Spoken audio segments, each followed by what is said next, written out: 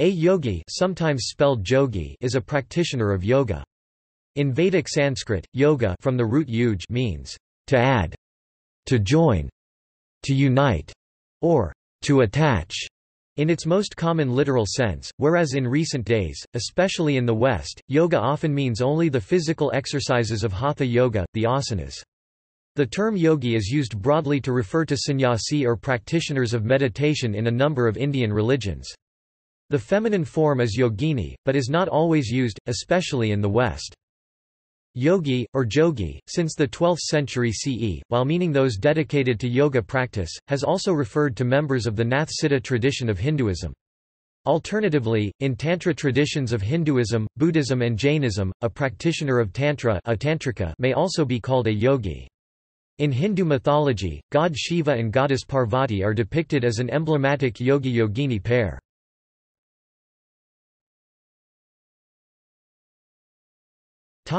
Etymology. In classical Sanskrit, the word yogi Sanskrit, mask yogi, yogi fem yogini is derived from yogin, which refers to a practitioner of yoga. Yogi is technically male, and yogini is the term used for female practitioners. The two terms are still used with those meanings today, but the word yogi is also used generically to refer to both male and female practitioners of yoga and related meditative practices belonging to any religion or spiritual method. The term yogini is also used for divine goddesses and enlightened mothers, all revered as aspects of the mother goddess. Devi, a yogi, states Banaryeya, should not be confused with someone practicing asceticism and excessive self-mortification.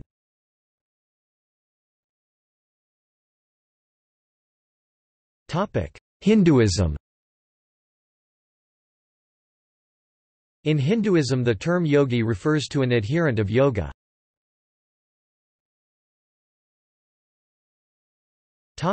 Textual references. The earliest evidence of yogis and their spiritual tradition, states Carol Werner, is found in the Kesson hymn 10.136 of the Rigveda, though with the terminology of Rudra, who evolved into Shiva worshipped as the lord of yoga in later Hinduism. The Hindu scripture Rigveda uses words of admiration for the yogis, whom it refers to as Kesson, and describes them as follows, abridged. Carrying within oneself fire and poison, heaven and earth, ranging from enthusiasm and creativity to depression and agony, from the heights of spiritual bliss to the heaviness of earth-bound labor. This is true of man in general and the Vedic Kesson in particular, but the latter has mastered and transformed these contrary forces and is a visible embodiment of accomplished spirituality. He is said to be light and enlightenment itself. The Kesson does not live a normal life of convention. His hair and beard grow longer, he spends long periods of time in absorption, musing and meditating, and therefore he is called sage, muni. They wear clothes made of yellow rags fluttering in the wind, or perhaps more likely, they go naked, clad only in the yellow dust of the Indian soil. But their personalities are not bound to earth, for they follow the path of the mysterious wind when the gods enter them. He is someone lost in thoughts, he is miles away. The term yogin appears in Katyayana Shraddha Sutra and Chapter 6 of Maitreya Upanishad, where the implied context and meaning is, a follower of the yoga system, a contemplative saint. The term sometimes refers to a person who belongs to the Natha tradition. They usually belong to Shaiva tradition, but some Natha belong to the Vaishnava tradition. In both cases, states David Lorenzen, they practice yoga and their principal god tends to be Nirguna, that is a god that is without form and semi-monistic, influenced in the medieval era by the Advaita Vedanta school of Hinduism, Madhyamaka school of Buddhism, as well as Tantra and yogic practices. The Yoga Bhashya 400 CE, the oldest extant commentary on the Yoga Sutra, offers the following fourfold classification of yogis. Prathama Kalpaka, neophyte, beginner, devotional. Madhu Bhumika, one who has begun to enjoy the spiritual pursuits without effort. Prajna Jyoti, the advanced practitioner who knows spiritual concepts. Atikranta Bhavaniya, those who have attained what can be taught, achieved siddhas, and are on their personal path to ultimate insights. Topic: Sexuality. A yogi or yogini aspires to brahmacharya Sanskrit, brahmacharya, which means celibacy if single, or non-cheating on one's partner. There have been two parallel views, in Hindu texts, on sexuality for a yogi and yogini. One view asserts restraint in sexual activity, towards monk and nun-like asexuality, as transmutation away from worldly desires and onto a spiritual path. It is not considered, states Stuart Sovatsky, as a form of moralistic repression but a personal choice that empowers the yoga practitioner to redirect his or her energies. The second view, found particularly in Tantra traditions according to David Gordon White, asserts that sexuality is an additional means for a yogi or yogini to journey towards and experience the bliss of one realized God consciousness for oneself. In the second view, sexuality is a yogic practice, and one broadly revered through the lingam yoni iconography of Shiva Parvati, the divine yogi-yogini in Hindu mythology.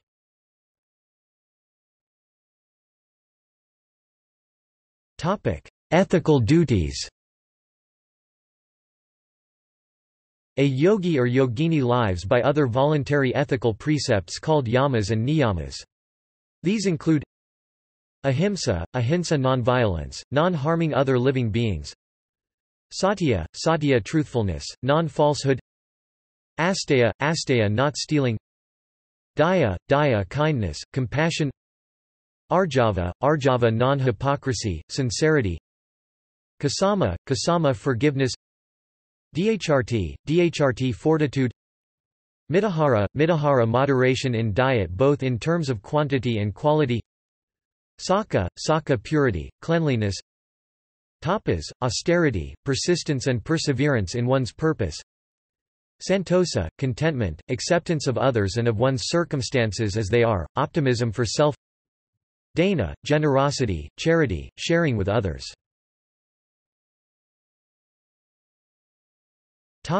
Nath siddha. According to David White, siddha means realized, perfected one, a term generally applied to a practitioner sadhaka, sadhu, who has, through his practice sadhana, realized his dual goal of superhuman powers siddhis, realizations, perfections and bodily immortality jivanmukti.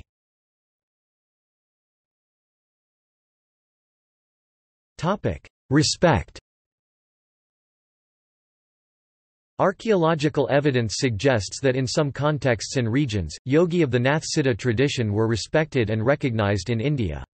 For example, inscriptions suggest a general of the Yadava king Ramacandra donated a village to a yogi in 13th century. Near Mangalore, that later became a hub of Nath yogis, a monastery and temple was dedicated to yogis in the 10th century. David Lorenzen states that the Nath yogis have been very popular with the rural population in South Asia, with medieval era tales and stories about Nath yogis such as Gorakhnath, Matsyendra, Jalandhar, Gopikand, Bharthari, Kanhapa and Chaurangi continuing to be remembered in contemporary times, in the Deccan, western and northern states of India and in Nepal.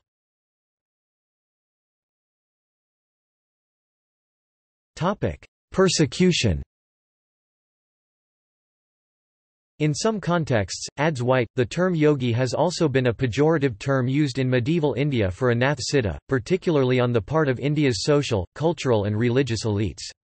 The term siddha has become a broad sectarian appellation, applying to Saiva devotees in the Deccan Mahesvara siddhas, alchemists in Tamil Nadu siddhars or siddhars, a group of early Buddhist tantrikas from Bengal Mahasiddhas, Siddhakarayas, the alchemists of medieval India Rasa siddha, and a mainly North Indian group known as the Nath siddhas. The Nath siddhas are the only still existing representatives of the medieval tantric tradition, which had disappeared due to its excesses. While the Nath siddhas enjoyed persistent popular success, they attracted the scorn of the elite classes. According to White, the term yogi has, for at least 800 years, been an all-purpose term employed to designate those Saiva specialists whom Orthodox Hindus have considered suspect, heterodox, and even heretical in their doctrine and practice. The yoga as practiced by these yogis, states White, is more closely identified in the eyes of those critics with black magic, sorcery and sexual perversions than with yoga in the conventional sense of the word. The Nath yogis were targets of Islamic persecution in the Mughal Empire. The texts of yogi traditions from this period, state Shail Mayaram, refer to oppressions by Mughal officials such as Governor The Mughal documents confirm the existence of Nath yogis in each pargana household neighborhoods, and their persecution wherein Nath yogis were beheaded by Aurangzeb.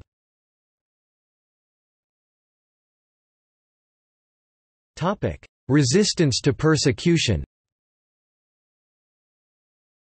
According to David Lorenzen, the religious groups in Hinduism that militarized and took up arms following the Muslim conquest of India, to resist persecution, appeared among the Nath or Kanfata yogis, often called simply yogis or jogis. The warrior ascetics were institutionalized as a religious order by Gorakhnath and were expanding in the 13th century, after the establishment of the first Islamic Sultanate in India.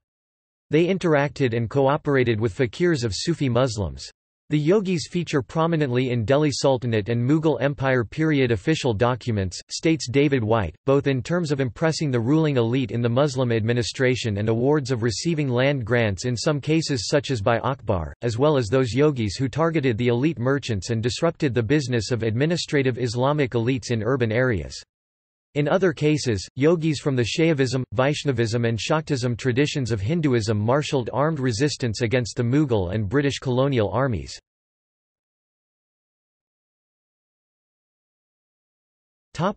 Cultural contributions, founding Hindu temples. The history of Nath yogis has been diverse, such as in the 11th and 12th centuries, when Buddhists in South India converted to Nath siddha traditions and helped establish Shiva Hindu temples and monasteries.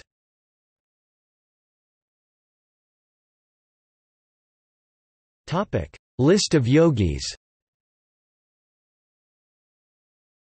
Historical yogis and yoga gurus.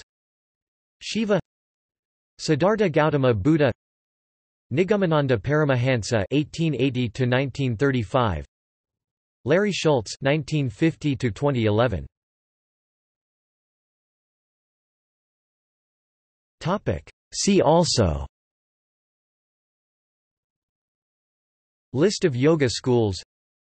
Nagpa. Rishi. Notes